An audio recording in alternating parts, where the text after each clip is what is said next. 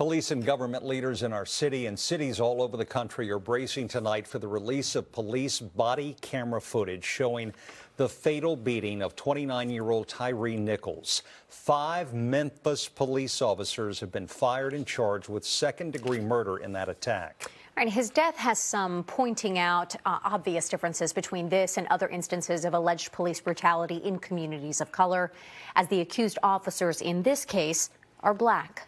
Our investigative reporter Tracee Wilkins has been digging into the research today and what role race might play among officers accused of police brutality. Tracee joins us in the studio with what she found. Tracee? Yeah, oftentimes, not always, but often, when cases of police brutality make national news, the victims are black, and the officers at the center of those investigations are white. But researchers studying this issue tell me that whether the officers are black or white, the motivations for officers who engage in brutalization are often the same.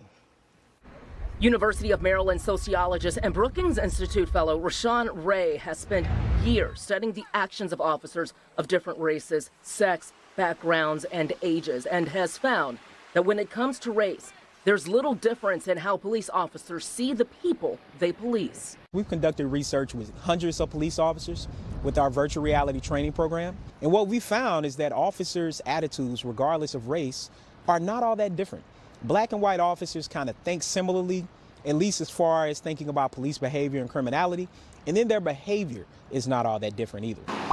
Ray says that includes officer perceptions of black people. He is working to publish his research on the issue, but his testimony before Congress in 2021 caught the attention of D.C. Delegate Eleanor Holmes Norton.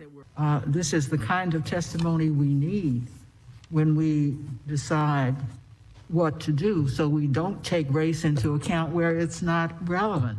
What happens to these black officers? Are they punished the same as white officers when they're found guilty of these kinds of acts? We know that black people just in the criminal justice system are more likely to be charged, convicted, and sentenced longer. When it comes to this case, the speed at which this is happening have people thinking about that, saying, look, these officers were fired very quickly.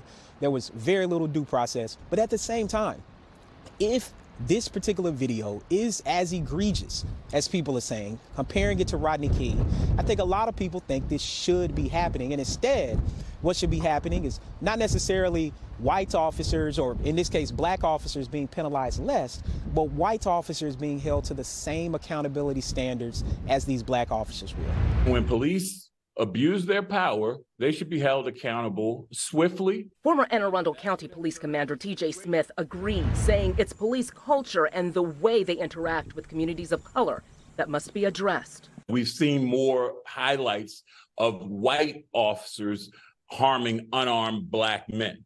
To see 5 black officers do this, it just creates even more tension in that police and community relationship. But it also shows these are people who infiltrated the profession. Some evidence that having police officers live where they work can make a difference. Science magazine found black officers in Chicago were less likely to engage in brutality against other blacks because more of the department's black officers were from the communities they served. Jim?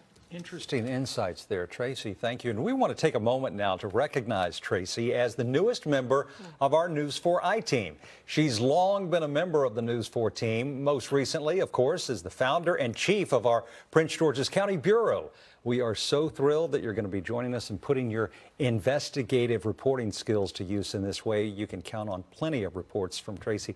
She doesn't sleep. She's always churning out the content. This is my 20th year at WRC, and I am excited to do the work with the I-Team. Looking forward to what we do. We can't wait. You know how I found out about it? I think it was a Saturday morning. I watched your Facebook Live.